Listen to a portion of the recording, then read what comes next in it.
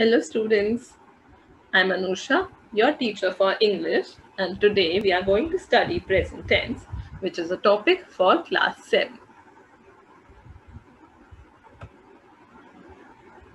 Hello students, how are you all?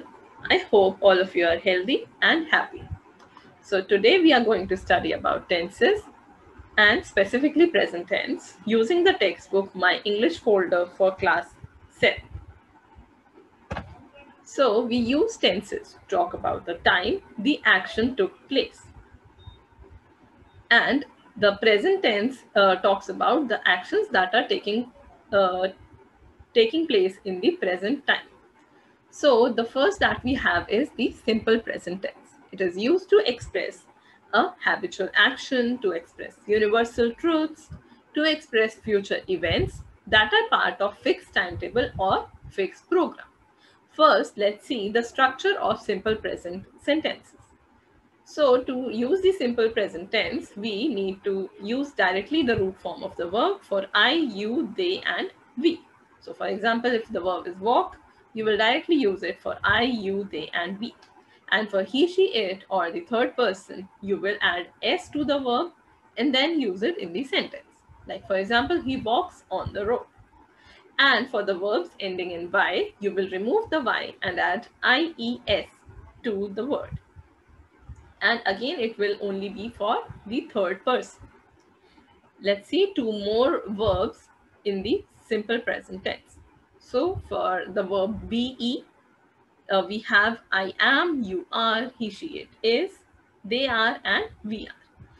And then we have the verb has or have. So with I, you, we, and they, we will use have.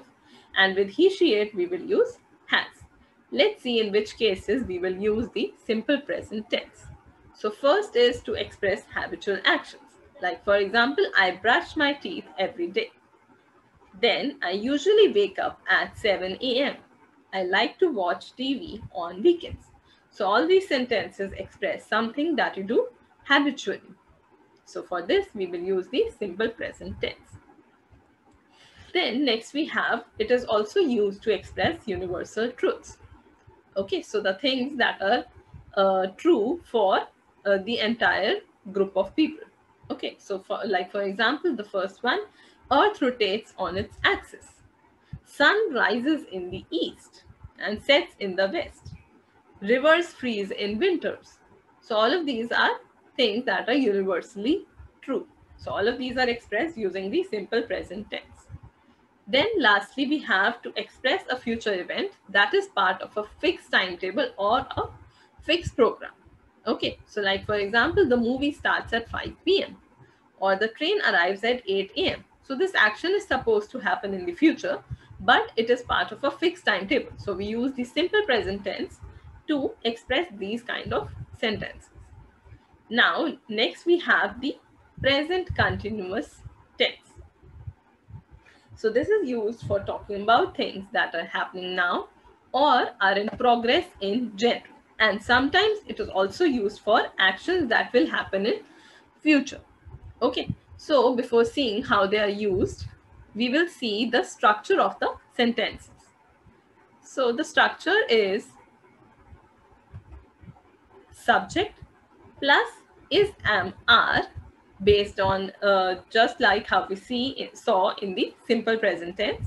Then verb plus ing form. Like for example, if the verb is walk, so it will become walking, talking, writing, speaking. Okay, so subject plus is, am, are plus verb plus ing form. Okay, so let's see in which cases we use the present continuous tense.